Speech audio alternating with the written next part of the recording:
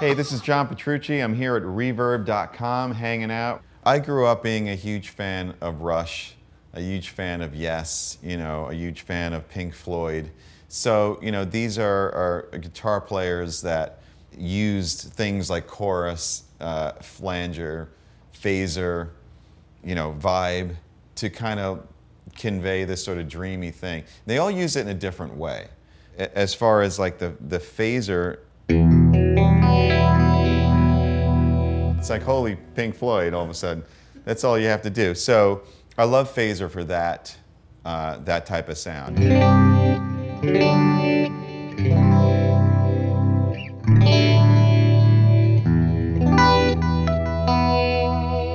So that's great for that type of stuff. It's also cool for lead stuff. I mean, if you're a fan of phaser on guitar solos, killer.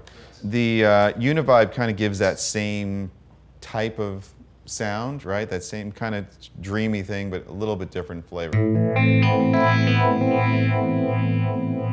of a little more spacey.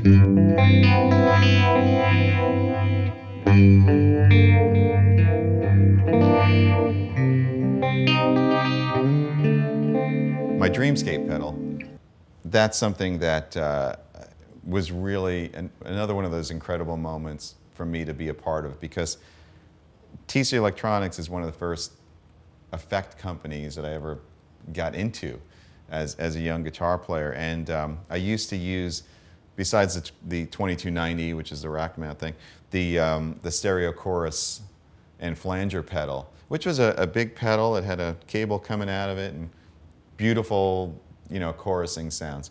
And we kind of talked about, well, how would we make that pedal better, if even possible? And the idea was to, to preserve the algorithms that make those chorus and flanger sounds so great, but kind of update it, make it cleaner sounding, less noisy, get rid of the attached cable, make it, you're able to use a battery, have different modes on it. They have the tone print technology. And so we came up with the Dreamscape. And the cool thing about this pedal is that it sounds great for, this is a chorus setting right now, for clean stuff.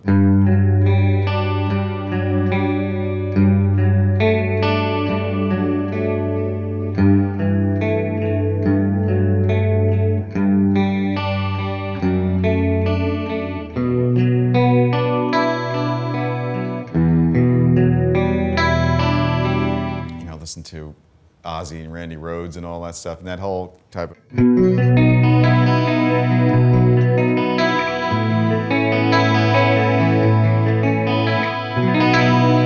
that whole Randy sound. I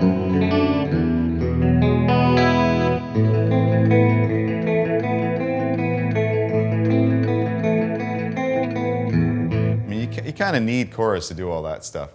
But the beautiful thing about this pedal is it does do flanger and some other things, and it sounds great on distorted tones as well. But anyway, that's kind of how I use these particular effects, especially when you're playing those big chords with all those notes ringing. I think chorusing kind of helps to make those notes come out a little bit better. I've always used Dunlop wahs, Crybabies, the rack mount, forever. I can't even remember, I never used anything else.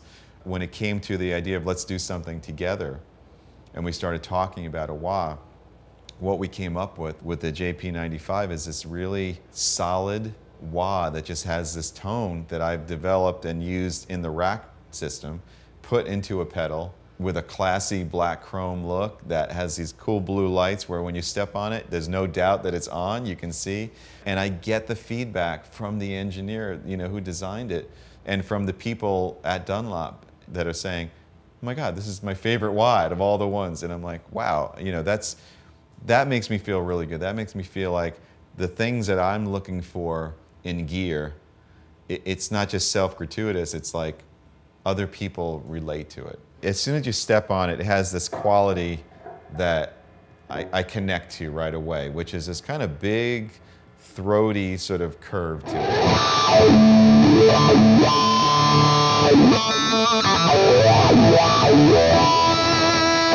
And the thing that I wanted to do is that I wanted the entire range of the pedal to be usable, because some things that I noticed with certain wahs is that on the lower end, it maybe doesn't go low enough, or it goes too low and it's unmusical, or the high end is too piercing. Like down here, it almost has like a synthy kind of, you know.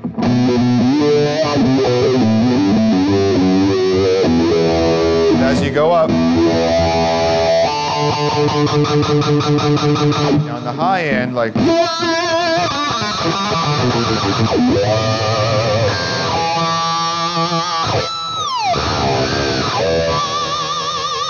every part of it is a usable, you know, range, and it has attitude.